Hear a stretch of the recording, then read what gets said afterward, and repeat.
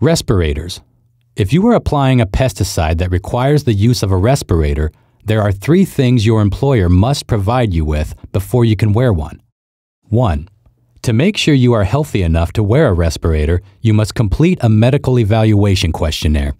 The questionnaire may not be reviewed by your employer.